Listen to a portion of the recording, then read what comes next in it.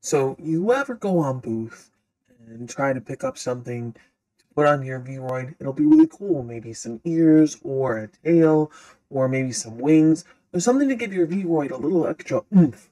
But you figure out that you actually can't do it in the Vroid program. You have to use Unity.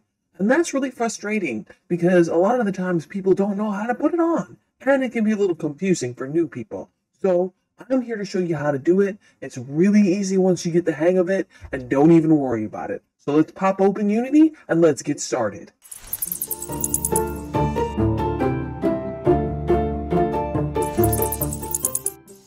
Alright, welcome back. So now that we have Unity open, we can start doing what we need to do to get our special little extras on. So for today, I'm going to use the example of when I made my Halloween costume. I had to add bat ears and wings. So we're going to go through how I did that, and hopefully by the end of this, you'll know what you're doing. So first things first, you're going to want to, as always, import the UniVRM package.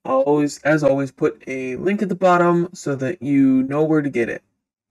You're going to want to do both the shaders and the regular one. So now that we have those in there, the next thing you're going to want to do is add in whatever Vroid you're adding this to. So go ahead and pull that up. You're going to go up to VRM0, as always, import, find where you put it, take our little person, drag them up so that we can edit them.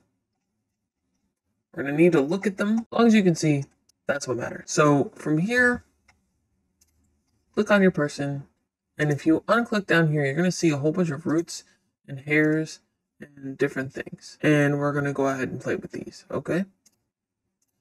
Now for this particular character of mine, everything is under root, and we want to find the right bone. So here we found the head bone, which is what we need if we're going to add ears, okay? It might take a little bit of digging sometimes, but you'll find it. So then once we found where we want to put something, we're going to go ahead and import the item that we want to do. So we're going to import a new package. You're going to find the one that you want. Wherever you put the thing that you made in Blender, or maybe you downloaded something from Booth, wherever you put it, find it. Nice. Okay, so now we have the bat ears. Now, if we wanted to add a texture to these ears, we could go ahead and just import a texture and just throw them on top. But for right now, I'm not going to bother doing that. So we're just going to show you how to put them on. But literally, all you need to do is, if you want to take a texture, picture, just drag it right on top of this, and then it will change the color of this particular item to whatever texture that it was that you put on there. So now that we have the item, we're going to go ahead and we're going to put it under the bone right here where we want it to be attached. We're going to open the prefab because that's what we need to do. It won't let you do anything unless you open the prefab. You can't edit within the actual one. But because we've already opened everything, we already kind of know where everything is. So we're going to go ahead and find where we found the head again. There, okay? So then we're going to go ahead and throw it underneath there. And now it's a part of the prefab. So now we can go back. Now that it's in the prefab, for some weird reason, it's thrown it way the frick up here. But that's okay. We can just select it. We're going to pull it down to where we want it to be. Now the ears are roughly where we need them to be. That looks good for right now, I think, anyway. I mean, if you want them a little bit more forward or backward or wherever you want them, you can figure it out. Put it on there real nice. So then we're going to do the same thing with the wings. So we're going to import a package again, find the one. We have the bat wings here that I got off of Booth. All right, and then here's the wings. So now that we have the wings, so here we're going to want to attach it to the spine so that it follows with us.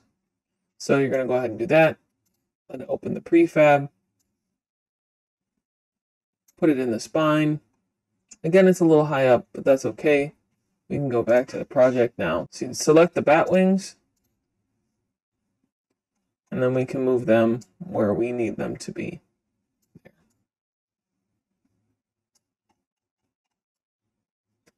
And then we can adjust them accordingly. If we want them like further out, further in. No, higher up. Make sure we stay along that spine area in the upper part. Otherwise it won't stay. It kind of like stops like here, I believe. All right.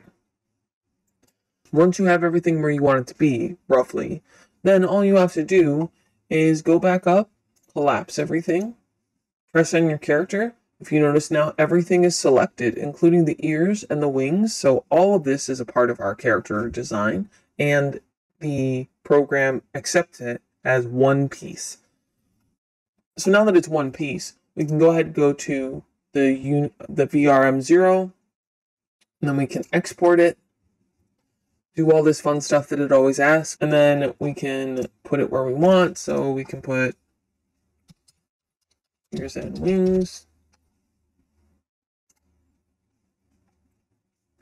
Alright, and now that it's been saved, we can go ahead and check it out in whatever program that you guys use. I use Leopard, so we're going to hop into Leopard. And as you can see, it follows my head perfectly fine and my spine. So we move really, really nice and well with it. And it'll look even better once you put textures on it. But this was just a basic tutorial on how to get everything onto your Vroid.